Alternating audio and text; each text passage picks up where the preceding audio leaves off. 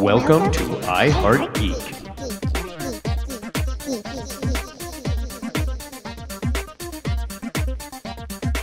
And welcome to another episode of I Heart Geek.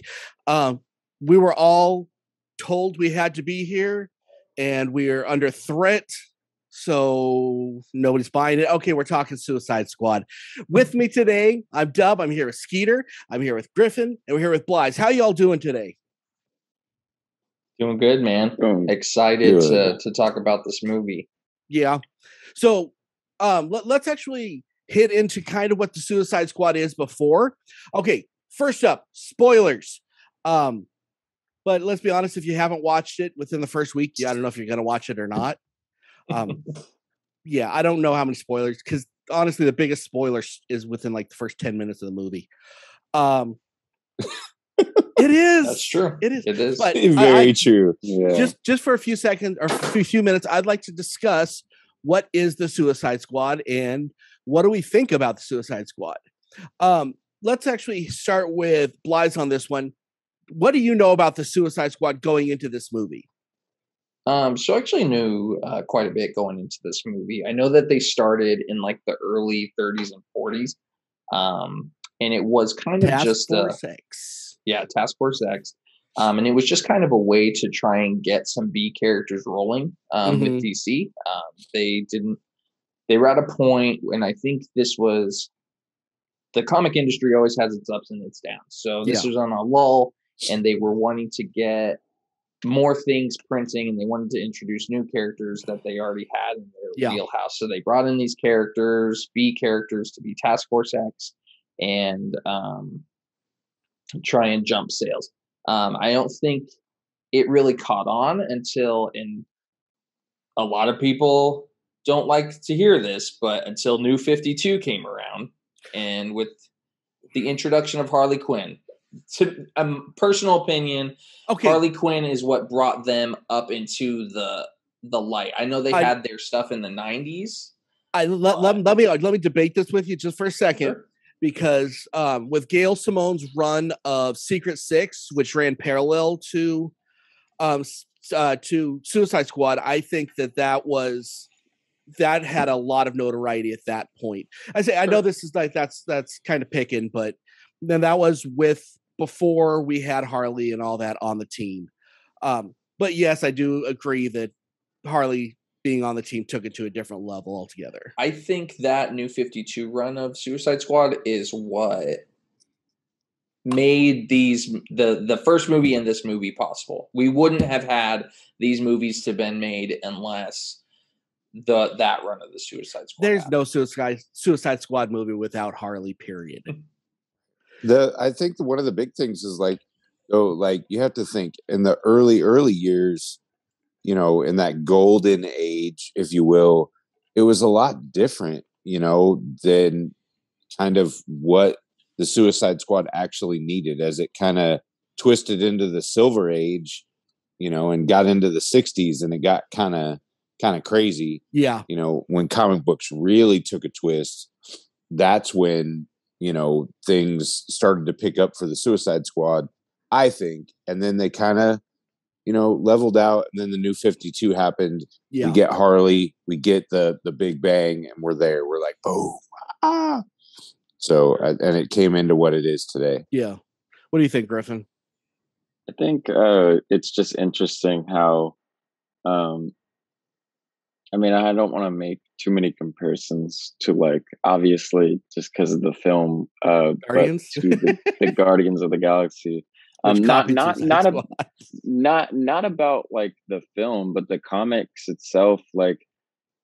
I'm not too familiar with the Guardians comics, but I know that they swap characters all the time. The team is never the same. There's always you'd think you have your core members, but even in reality, they always switch out. And so I feel like Task Force X has gone through so many incarnations, but I feel at the same time, throughout animated projects, the movies, even the comics, they've always just kind of switched out. Yeah.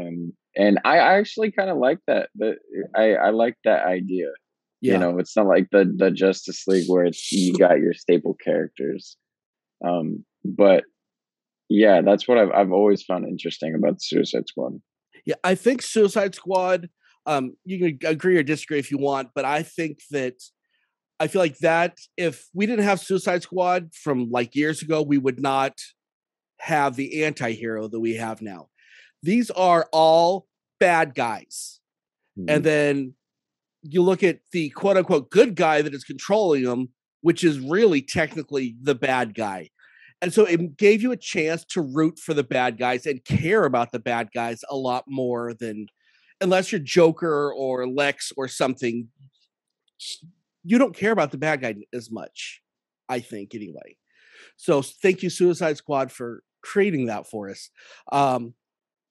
Yeah. So philosophically, just for a second, and then we'll get on to the fun stuff. Do you believe it is 100% wrong to do what they're doing? Is it right? Do the ends justify the means? And not just for this movie, but for Suicide Squad in general. Do the ends justify the means? In a perfect world. Skeeters, let's start with you on that one. So the best thing about that I can say is, for instance, Polka Dot. Mm-hmm. Yes, totally. The ends justify the means because of what was going on in his world. Yeah. Like he said the entire time, I'm ready to go. The other ones, like, were they? So, you know, people had something to live for, you know, just like in the original Suicide Squad in that first movie, you know, people had something that they held over their head. Yeah. Except one character, you know, one or two characters, you know, in the films, she held something over everybody. It didn't matter. But this one, like, you really saw, like, Polka Dot didn't have, you know, he was ready. Yeah. So yes, the ends justify the means. Totally. Fair enough. Griffin, what about you? Yeah, that's a hard one. I think that I mean, with the comics and stuff like that, and just the kind of like the animated projects that I've seen, there never really was a lot, or maybe like not the comics that I've read, but at least the animated projects and the other media. Mhm. They didn't make that big of a deal about the bombs, the implants, but in the films, I felt like the first one, it was much more of a big deal than it was this one, which I kind of liked. But at the same time, I have to agree with Dad that I feel like Polka Dot was the only character. Like everybody else was just kind of like they were kind of calling it in the film. And sorry, they were kind of they were. It's all good. You got guitared out. That was awesome. Griffin got his first guitar. But yeah, you get my point. Yeah. Blythe, what about you? Yeah, I think it fits for this universe and for what's going on with it, especially with as bad of a person as Amanda Waller is. She's vile. I mean, yeah, but she does give the opportunity for things to get done. Yeah, no matter how you look at it or their methods or whatever the case may be, I mean, they did save the world in these two movies, and across the books and things like that, they usually end up saving the world as well, even from the heroes. I know the Suicide Squad game is coming out, and the whole premise of that game is that Superman turns, and they're going to have to take him out at some point. So I think the ends definitely justify the means, and in this case, this universe, and like I said, they get the job done. Fair enough. Now, I believe it's community service. Do people let's break this down to the simplest terms. Do people want to be on the side of the road cleaning up garbage or whatever? No, but they're doing it because, you know what, you're, instead of just rotting in jail, why don't you pay your debt to society? I look at it the same way. I know that that's probably not the most popular opinion, but I really feel like it's community service, and they do have the option to say no, kind of. Not really. We Not saw with that with Amanda Waller. Bloodsport. Yeah. Okay, so let's move on to the movie itself. Let's hit the first 10 minutes first. Okay, here's your first spoiler. Okay, in the first 10 minutes, everybody dies. And my favorite part of this is when they are making bets on who dies first. Because let's be honest, if we were all in the same room together and watching it at the same time, we would be having that same conversation. Okay, who's going to die first? This guy's definitely going to die first. I think that was like such a thing into the fans. You didn't like that, Wise? I don't know if I would personally say if I wouldn't put was money on it, but in a room monitoring people, I would be betting on who was going to die first. This is a normal thing for them. See, and it's weird though because it is for them, but then as the movie progresses, they seem to be getting upset by it, especially the one, I forget his name, but the one main character that they're watching like go through this, the guy from New Girl, he seems to be having like an issue with it the whole time. But this opening scene I loved because the biggest question about this movie going into it after Fandom last year when they announced all the characters that were going to be in it and they had the big sheet that had every name on it. There's like 50 names on there. Is how do you juggle a cast of that size? That's exactly how you do it. You kill half of them in the first 10 minutes of the movie. And how that was some serious star power. Did you guys see everybody that was in there? Yes. Yes. I would say the one person I was upset about that they killed right off the bat because I loved his character in the first one was Jai Courtney as Boomerang. Yes. I wish that was a bummer. Yeah, I wish they would have kept him. I'm glad they killed Weasel because every scene working up to that, hated that so unsettling. The whole time it was such an unsettling character. It was bad CGI on top of it. I was busting up laughing. I was busting up laughing every time he was on when he was just sitting there just like his eyes, like dude. his eyes going the opposite directions. Busting up laughing. Yes. And honestly, if he would have stuck through the movie, we would be having a different conversation about this movie. I think so. I agree. Because it was that was a terrible character. And I'm guessing it was on purpose so that I think that lowers the fans' expectations going in.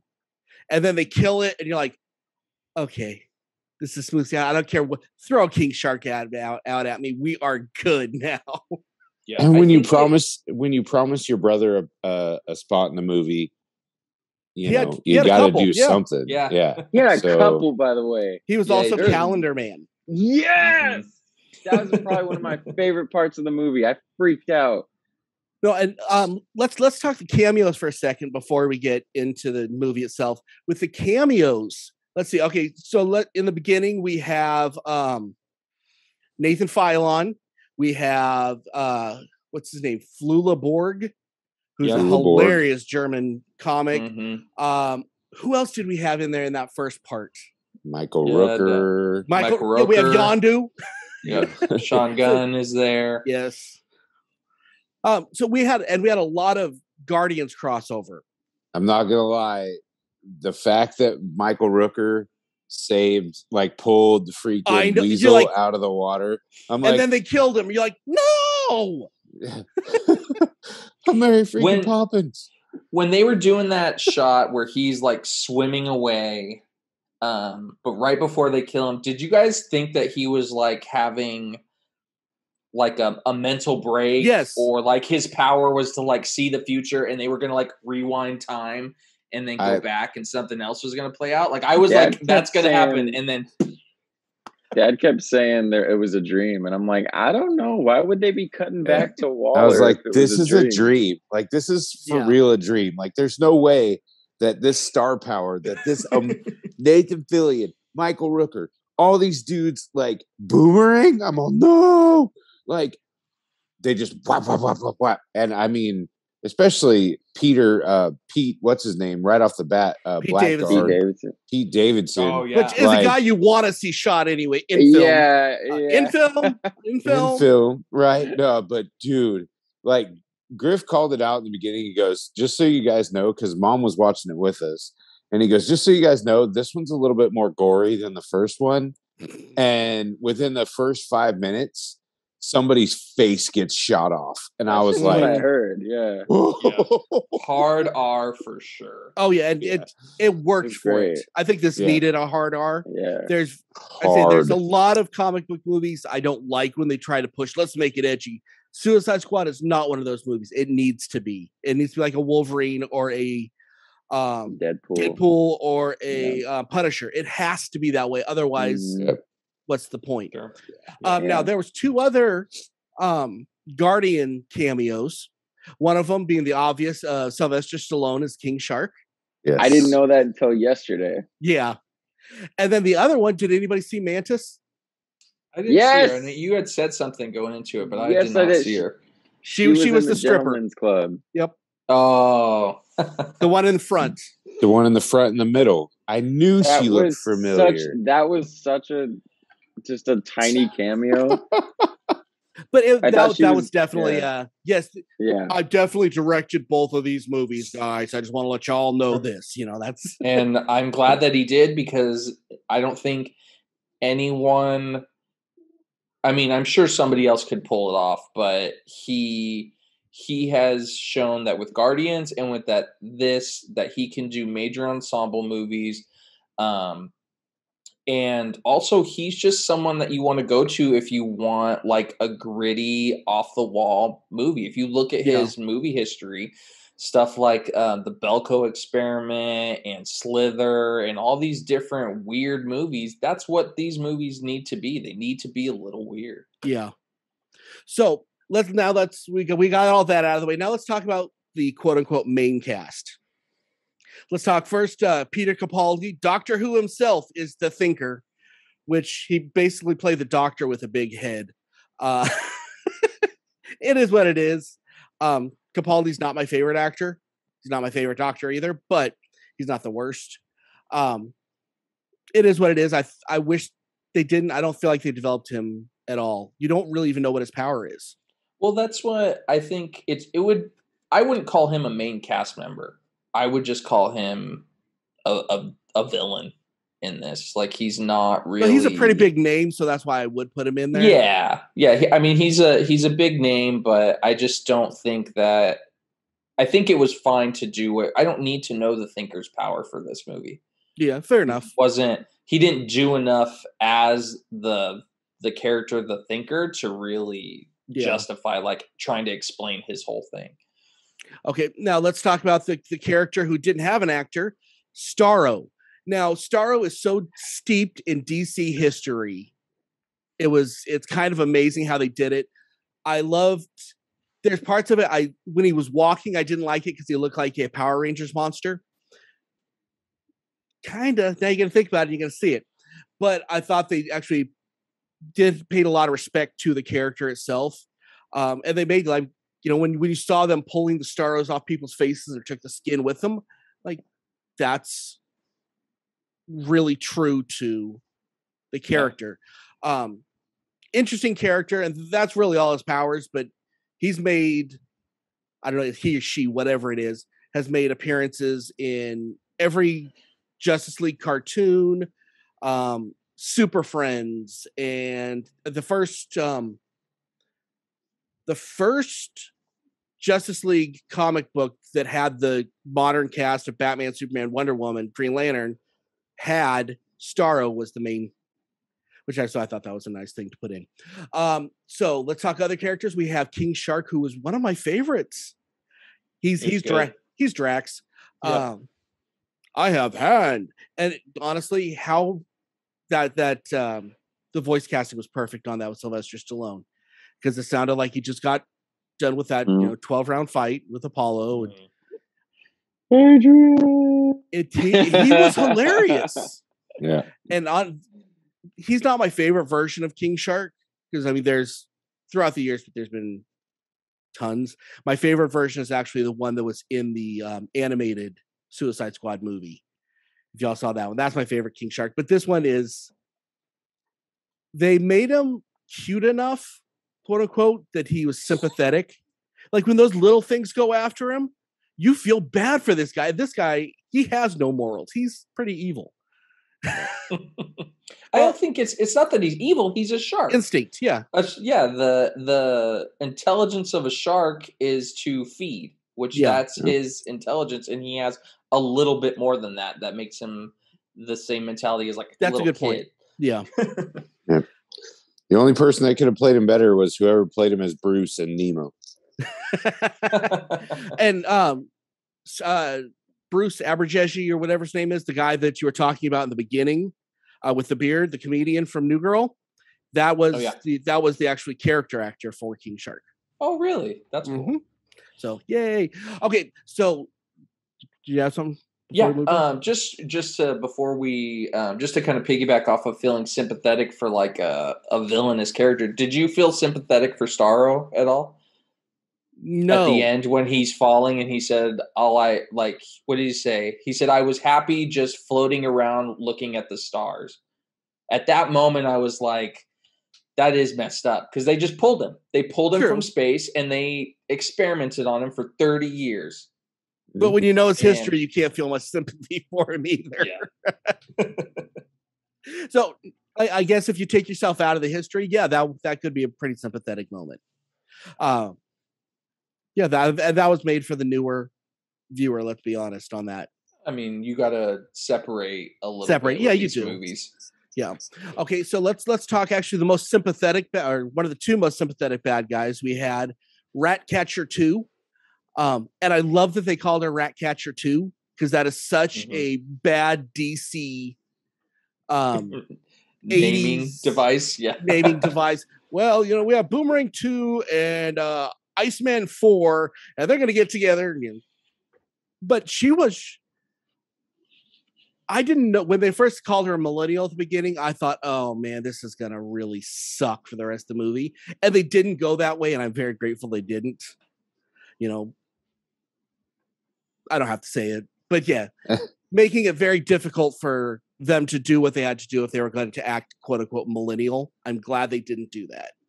But she was a good character. Great character. Yeah. I still love I love how she kind of shows her youth, once again, he calls her the millennial because she's sleeping in, the whole thing. And then when they're in the room watching the film and then the lights come up and she's what's that? Yeah. What's that? And, it's like, why don't you throw it away? Why do you keep it? Moving on. But like, that was just cool. Like, I loved how they kept that kind of role with her the whole time. Like the friendly, I'm not like this total war torn. I want to help. Like, that was cool. And she was one of the two characters that I didn't understand what she did to be in Belle Rev. Because she can control rats? Well, she robbed a bank and she was just they said that they charged her with armed robbery because she was robbing a bank and they were saying that the rats were a weapon. Well, the way that she uses rats in some scenarios shown in this movie is she has them like crawl down people's throats. So yes, the rats are a weapon. I think it's a potential of danger from she just doesn't seem Belle Rev worthy because she has too much of a conscience. There's a sweetness about it that you don't get out of anybody else in Belle Rev, except for the next character I want to talk about, which is Polka Dot. How great was this character? They took literally the stupidest character with the stupidest power and made him a fan favorite. I want to see more with Polka Dot. Yep. You won't. You won't. Spoiler alert, you will not. You won't. The movie's called Suicide Squad, just saying. I think that was one of Tara's biggest gripes with this movie when we finished watching it. We were talking about it. She's like, why they didn't have to kill him. They could have left him alone and it would have been fine. And but yeah, I agree. I was Yeah. like, I want to see more out of this character, but unfortunately. Well, that was a Sean Gunn thing. He picked Polka Dot because I quote, he is the worst villain in history. So of course he's going to kill him, but he made him sympathetic too. And I mean, everything was going, the mom thing was just so creepy. Yeah. But yeah. And again, I don't know what he did to get in there. That wasn't really his fault where he was. Oh, he probably killed. He probably did something. He probably definitely, as long especially because he says he might have killed his mom. Maybe, yeah. Well, maybe it was because he had to expel the polka dots so often, and it made him a danger to society. Just like, I mean, Diablo was, I mean, he did what he did, but maybe he had to expel the polka dots and killed people. I don't know. Yeah. That's what I was thinking too, is that maybe he was like in a crowded place and he had to expel them, and then he did, and they just went all over a bunch of people and just killed them. Did he play him too sympathetic, you think? Because everyone wanted more. Is that too much hero for a villain movie? Just a thought. I don't think so. I don't think so because they're not villains. They're bad guys. Yeah, exactly. These characters are supposed to cradle that line of being villain or hero.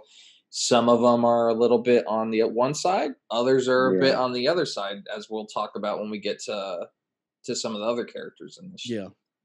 They're like next level criminals, I think, rather than villains. Like if you went and got, the Sinister Six, or, you went and got, Lex Luthor and Joker and all these super villains together, then you have this. Then that's different for a Suicide like the Squad. Injustice League. The Injustice League or the League of Doom. Those are villains. Yeah. That's where the real Suicide Squad would happen. But these guys are just criminals that's fair. Are doing multiple life sentences. Yeah. Okay.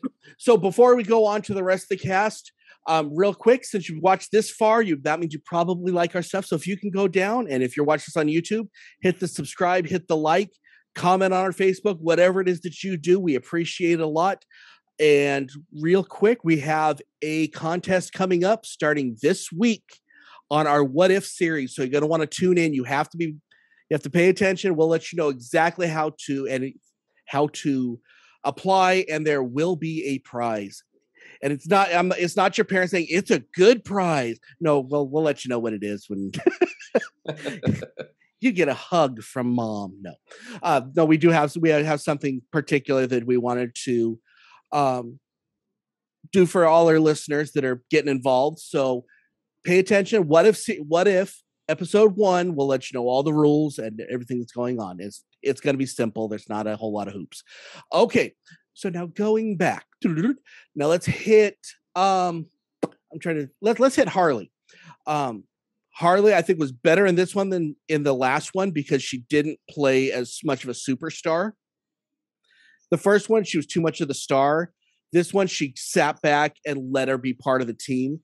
Now, props to Tyler because he said this, and I was like, I really agreed.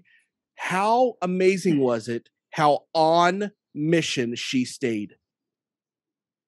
Sure. Even after she was put in as fodder, she was still on, which tells me this. She has probably, by this point, between 1 and 2, she's probably been through 10 or 20 different missions with the Suicide Squad. Because she was staying on task. She wouldn't have done that the first time. But we know her timeline. She was in Suicide Squad 1. Mm-hmm. Then after that, she was released. And then you had the emancipation of Harley Quinn. We don't talk about that one. Yeah. You do talk about it because it's part of the timeline. So bad. Yeah. And but I think to your point before of her not being such a star, and I was waiting for this to come up because I wanted to talk about it. Because I'm not a big fan of her. Mm-hmm. I was a fan of her in this movie because they did not overutilize her. It wasn't the Harley Quinn show featuring the Suicide Squad. I 100% agree with you. This was the Suicide Squad, and that's what made this movie work. Yeah, I think the redemption piece, though, for me, like I thought that that Birds of Prey was okay. Like No. Harley, the Emancipation was it was good. Okay, but it made this, Green Lantern look like Casablanca. Get Right. out of here. It was that bad. Skeeter, It keep was that talking. bad. Ignore him. Jeez Louise. but the real thing, like I feel like in one scene, she redeemed, like, and I said this last night while we were watching.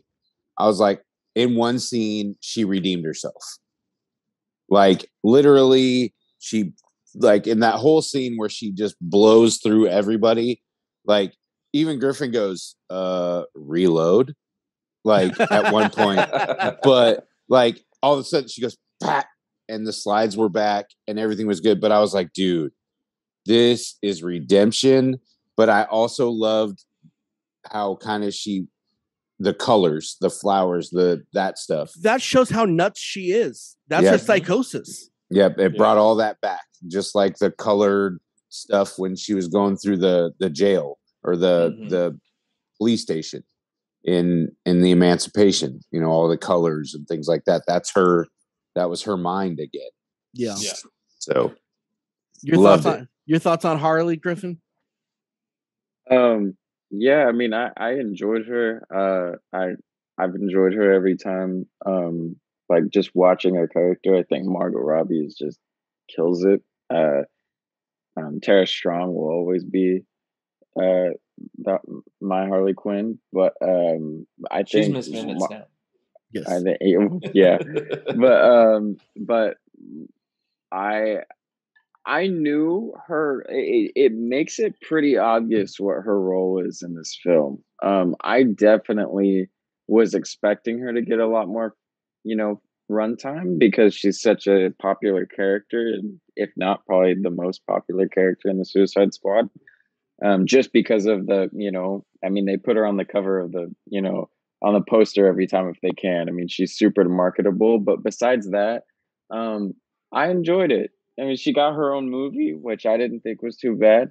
But yeah, no, I think I enjoyed her time in the movie. I thought it was gonna be more, but they like hit every part of her like psychosis when she kills the dude, like without all the she was fluff. going through without overdoing it, and I was like, that was perfect. Like you touch a little bit on the Joker a little bit, and then that's it. Like that was good. I was like, I really hope that the future showrunner or movie runners or whatever are watching how they did this. Not because I want a clone of this movie, but Sean Gunn did so much right.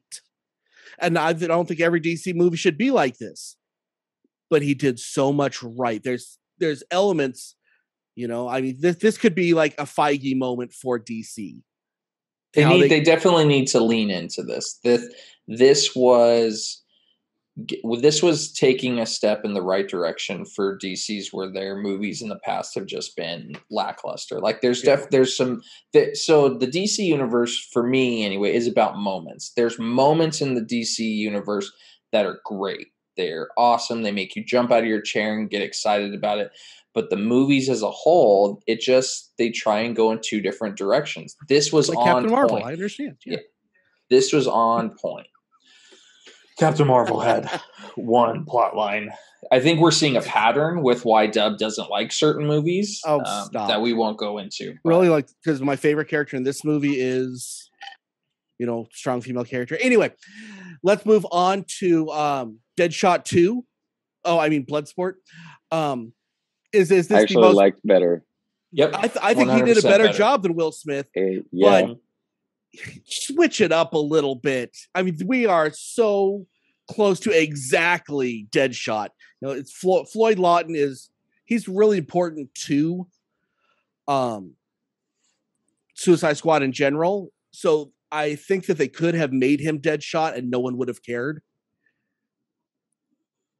They made him Floyd. Mm-hmm. They already changed the character enough with Will Smith. Why not?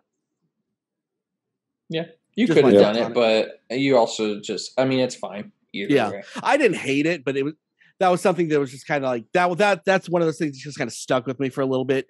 After about 10 minutes, I didn't care anymore. But I'm like, okay, so he never misses, and okay, and he's got a daughter, and okay, so Amanda's going to use his daughter against him. Okay, yeah, didn't I see this? Well, it was like in the very beginning, in that opening scene with, you got great music, by the way, soundtrack on point. God. Oh my goodness. Sean Gunn like specialty. Here we go. Yes. So we're opening with Johnny Cash, like you got the racquetball bouncing, and all of a sudden, what does Rooker do? He freaking bounces that ball off the X's and then catches it without looking, right? And then the bird, right? The little birdie, he does the same thing. And I'm like, wait a minute. Did this guy replace Deadshot? Like, what's going on? Yeah. Because it's like there's too much similarity. And then all of a sudden we see Bloodsport, and I'm like, wait, what just happened here? And then I got brought up to speed, and I'm like, oh, okay, well, I guess it works. I mean, why change it? Like, you could have kept it the same. It would have made no difference. You still had this, but the difference was the relationship between dad and daughter for sure, as we saw at the window. But it was. I loved his tools, like that whole gun piece was amazing. It's almost a crossbow. Yeah. It had everything. Like that was just cool. Like went from this little tiny thing to this monstrous spinning Gatling gun. That's perfectly said. It was like the Nerf guns, like his superpower. Exactly. Was the Nerf gun that you put together. One thing I'd like to point out too, what you guys have been saying, like is like they've been doing that. They could have done the same thing. I was going in with like, Dad was like, okay, this is like a reboot, right? And I said, and he's like, this is like a remake, and I'm all, yeah, it's kind of it's a redo. It's not a reboot, and it's not a sequel. Yeah, it's just kind of like another movie, but it has nothing to do with the first one, but it's still. And he's like, okay, and I liked how they had Michael Rooker's character, and just so people don't get upset with us in the comments or the listeners, James Gunn, Sean Gunn is Weasel and the calendar man in the movie. That's my fault. James Gunn, I feel like it was a big with Bloodsport and with Michael Rooker's character and all the characters he killed off, and even Boomerang. Like, I feel like that was a big, like, hey, you think you know this movie? And then I feel like it was a big, I'm not going to say it, but we're not going to do the same thing as the first one. Yeah. It's definitely a soft reboot for sure. Yeah. And it was just enough reboot, honestly. Mm-hmm. Yeah. They didn't throw the other stuff away, but at the same time, it doesn't really matter. They kept the best part and got rid of except for one thing, and let's hit this one right now. I think the worst character in both the first and the second movie, I think, is Colonel Flagg. I loved him in this one. Oh yeah, really? Did you? Agree. He was better in this one, but I think when he died, I was like, okay. I was sad when he died. Yeah, me too. I'm heartless.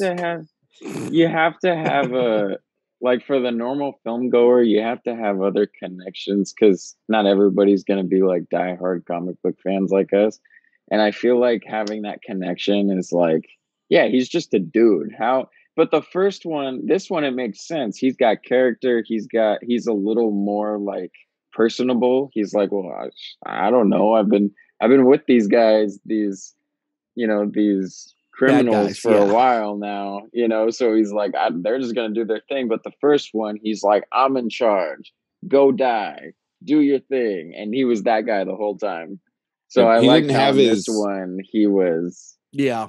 He didn't have control over blowing up their brain or blowing off their head. Yeah. They were like actual friends. Like they were comrades. Like, they were more of a team. Yeah. That's what makes this movie so good.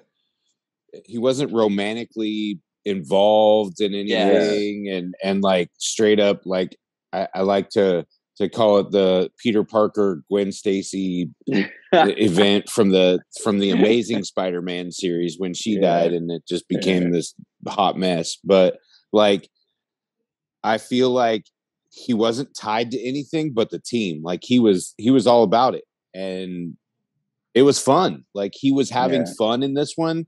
To where the first one, he was so driven to the rules and it's a good everything point. like that. I liked him more in this one, and You're just almost making me change my mind. So okay, he was only in the first one because of Enchantress. That was his only, and that was the worst mistake plot of that movie. Exactly. Yeah. So if she wasn't in it, he wouldn't be in it. Well, he is pretty important to the story arc of Suicide Squad. The team, in the comics, which tells me that the next character we're going to talk about will be replacing Colonel Flag for the rest of in perpetuate. Going forward, Peacemaker. He is going to be taking that role forever now, I think. Oh yeah. Oh, he is set to come back. So we have John Cena, and I gotta say, there's a couple scenes in there when John Cena says, "We can't, you can't see me. We can see you, John. We can see you. We can see you, John. We can see you." Such a horribly fantastic character. Amazing. I went in expecting to hate John Cena because I'm not a John Cena fan in wrestling either. I thought I was going to hate every second that he was on screen. I'm like, when it started. Well, I'll shoot my bullet will go through your bullet because I use smaller bullets. I'm like, okay, he said it with such a straight face. What? John Cena is finding the niche that he fits into. He's finding that he is the like cheesy dad character in these movies, and he's leaning into it, and that's what will make him successful. Like, I don't think he'll ever be as successful as The Rock, Dwayne Johnson, but that's what's going to keep giving him work the same way that Dwayne Johnson has gotten. Because even you mentioned it earlier, the thing about the thing that he says when they meet Rat Trapper 2 about Millennial, that's his character. That they never had any intention to do anything like Millennial with her. That's just his character was making an assumption based on the first time he met her. Yeah. And that's the kind of person he is. He just is a complete D-bag, and he just is going to just make those assumptions. And I'm interested to see what they do with his character. I don't think we see him in a Suicide Squad's sequel. He's getting his own show for HBO Max that's based on him. Yeah, it's called U.S. Agent. Oh, I'm sorry. But I think that I hope they lean into Bloodsport. I hope that Idris Elba is willing to come back, because I would not mind seeing him lead the Suicide Squad in a sequel or two. Yeah, I'm not going to disagree with you. But no, going back to Cena for a sec, though, I loved every second he was on screen. I loved the character until the reveal. I mean, he was just, and even the reveal, I'm like, oh, that is so U.S. Agent, kind of the same thing. And I was like, I'm in. This is who this character is. He's going to do the worst things in the world because the ends justify the means to him. I get it. He's the Punisher. I'm in. I loved it. Well, a little dude, he hit every category in this movie that you could imagine, like the comedy, the action. The dude was just a mountain of a man, like in more ways than one. But like when they were coming up the beach, for the love, if you were in the military, if you were in the Navy and the ship was pulling in and it was time to go on liberty, the statement that he makes about liberty and cleaning up the beach, like, for real, like that's something that you would do, especially after about 170 days at sea. Like, you are willing to clean the world to get off the ship. So like all of these things that he did, he nailed every piece. like even playing the Switch, like doing all the things that he did towards the end, and like he didn't telecast it. He didn't telecast. Nothing was At telecasted. all. He was the whole scene in the jungle with the impact or the compression, whatever bullet, yeah. And, with the bullet, and the dude blows up, and Idris Elba turns around. He's like, nobody likes to show off. He goes, unless it's really cool. He's right. He's right. And those two just, honestly, dude. Elba would not have been as good without Cena there because they played off each other so well. He didn't. Sure. Elba didn't really shine with anybody else except for Cena. Yeah. Cena's got that something special as a scene partner. Anybody else want to see his eyes turn gold for a second and say Jotunheim? Like, I just wanted to see it just once. Just one time. He said Jotunheim a few times in the movie, and I was like, I've heard this before. Yeah, and he hated the Marvel universe from what I understand at the end. So maybe we have him for DC forever. Yay. Okay, so we're going to have two questions. We're going to do our grading. Wait. Oh, I had another forgot question. The most important character of the movie. Which one is that? R.I.P. Milton, man. Oh, R.I.P. Milton. Come on. He was the sacrificial lamb that you need. That was such a good scene. Because we were watching it with my nephew, and he's like, the guy driving the buses with them. And Tara's like, no, he's not. And then we saw him, and we're like, yeah, that's really weird that the guy he's running really that the guy that's driving them. Like, yeah. Why didn't he have a red stapler somewhere? Because you have Milton, got to have a red stapler. Oh man, that was so. And then for them to call it out and to have a whole like side conversation, about it was great. And Harley didn't know Bloodsport's name at the end. Oh, you're Milton. I talked to you for 2 hours. Yeah, which again shows you it's cool how in this one they really play with her crazy, subtly play with her crazy. Yeah, without yes. joke. She's not Joker. Don't make her as such. Mm-hmm. She's psychotic and she's crazy in a cute way. But she just doesn't. It doesn't need to be over the top. Like it's just something like in her head. Yeah. So here's my question before we do the grading. Who would you recommend? What type of person would you recommend this movie for? Let's start with you, Griffin. My lady. Anybody who's morbid and likes some gory stuff. Fair enough. Blythe? Oh man, that's a hard one because anyone who's a fan of Deadpool. If you were a fan of Deadpool and you were excited for Deadpool when Deadpool came out and they were testing the waters with a hard R comic book movie and you enjoyed it, then this movie fits that groove for sure. Nice. Skeeter? I would say anybody that wants to see a proof that a Marvel director can do a DC movie right, that not this Joss is Whedon? it. Yep, not Joss Whedon. Gotcha. Not Joss Whedon at all. But like anybody that wants to see a solid comic book movie. The only thing that this thing was missing was bubbles over their head saying bang, pow, crash, like the whole time. This was it. James Gunn did a spectacular job from beginning to end. I don't think there was really any big misses. And it was just a win. I loved it. Yeah. That hard drive was a bit too conveniently placed inside that giant rack of servers and stuff. He's just like, let me, this is it. This has all the information on it. Do you want to watch 5 minutes of him searching through the server? I want to see him go through every server to find and then this movie would be made only for Blythe. Okay, so now let's do our grades. Now, I want 2 grades. I want to hear the grade that you were expecting it to have before you watched it, and then the grade you finally gave it. Let's start with Skeeter. So, the comeuppance and everything, the trailers, I was really expecting this thing to kind of just be hilarious and like just blowing out of the box, A++, like great movie.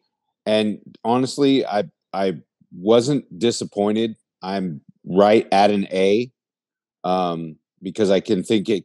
I'm rewatching it, as we sit here. I'm actually paused, but I think it can be better. But Yeah. it's not going to take much to make it better. Not at all, including the post credits and mid credits. And when you finally gave it an A? Okay, I gave it an A. What before you watched it and then after? So before, I knew everybody was going to say this movie is the greatest DC movie ever, and it's the thing. But honestly, that's just because the guy who directed James Gunn, but they don't know James Gunn. A lot of people know him, but like the guy who directed the Guardians of the Galaxy is directing Suicide Squad. Which, think about it, the only reason why the Suicide Squad got made in 2016 was the success from Guardians of the Galaxy. And so everybody's gonna say this. I've seen so many things on YouTube. Why the Suicide Squad is perfect. Why this and this, and I'm like, I get it, okay, but I was expecting to be let down a little more because the expectations were so like people were building it up because it was a James Gunn film, and I love his films, but I love him because he makes them his own, not because he puts the James Gunn stamp on it. Like the soundtrack, I didn't really pay attention to it in the film. That wasn't the goal. But the characters were, and he really paid attention to the characters that needed the spotlight, and he made you care about the characters. I guess that I could say he did that with Guardians too. But like this one, like Polka Dot Man, like how at the end, like it wasn't just the heavy hitters like Boomerang, King Shark, Bloodsport, Harley Quinn. It was the team. It was Ratcatcher 2. Yeah. It was Polka Dot. It was the people that you wouldn't think that were there. I mean, you had Harley and the Staples, sure, but like I enjoyed it more than I thought I would because I had that expectation of going in like no matter what I think of it, it's going to be a James Gunn film, and people are going to say it's the best DC film. Yeah. Blythe? So I was going into this expecting a solid movie, kind of for some of the reasons that Griffin just described, is that James Gunn over the past 10 years has been making good movies. He's just been doing it. So I was expecting a B, and probably a B because of the size of the cast. I was like, how do you juggle? Like, he's good on ensemble movies, but how do you juggle that many characters all at once? So, and like we said at the beginning of this episode, that's how you do it, is how he opens up that movie. So I left at an A. It was a solid movie. I enjoyed the first Suicide Squad movie for all the reasons that they brought over into this movie. The stuff that they kept from the first Suicide Squad movie and they built off of in this one, and then gave James Gunn the freedom to do what he does best. That's why this movie gets an A for me. Very good. Okay, now as the diehard DC guy that I am, I have resigned myself to the fact that DC movies suck, and anything that's not animated, it's okay at best. So I was going in thinking, okay, if this is a C, I'm happy with this. That's a success for them. I went into this movie, loved it for all the reasons I said, and I'm giving this an A-. I mean, it might have been higher if Starro didn't look like a Power Rangers monster. Neither here nor there. But I enjoyed the heck out of this movie. I'm hoping this is a DC comeback. I really am, because if they're smart, which they aren't, And I want to root for DC because I love the comics. I love the characters more than Marvel. And that's I've always been on record about that. I hope they learn from this because this is right.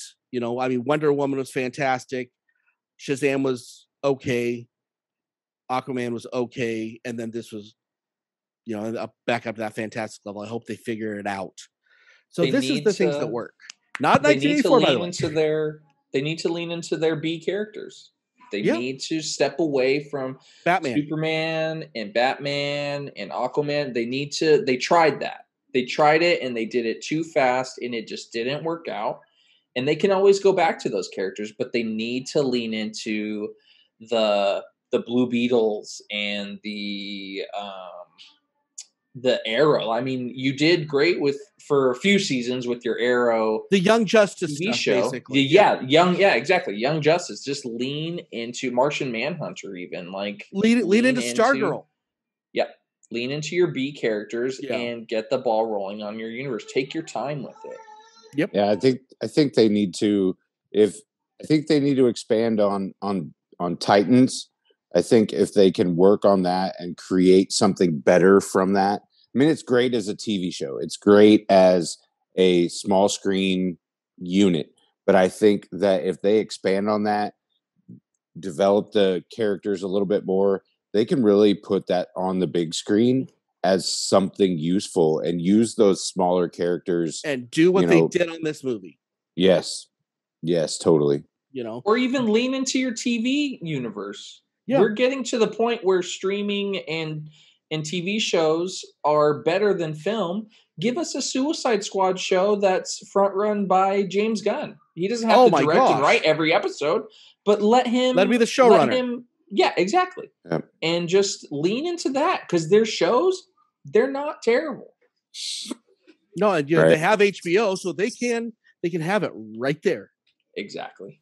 I think that would increase HBO's viewership on top of it. So with that being said, thank you all for listening. Remember to subscribe and check out our Patreon. Go to the website, www.iheartgeekshow.com. Use the combo we paid extra for it. Go to the store, buy a t-shirt. Yay. And until next time, I'm Dub. I'm here with Skeeter, Griffin, and Blythe. Keep on geeking on, guys.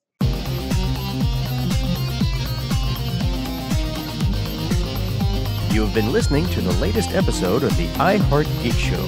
Make sure you visit our website at www.iheartgeekshow.com. Make sure to follow us on Instagram, Twitter, and Facebook.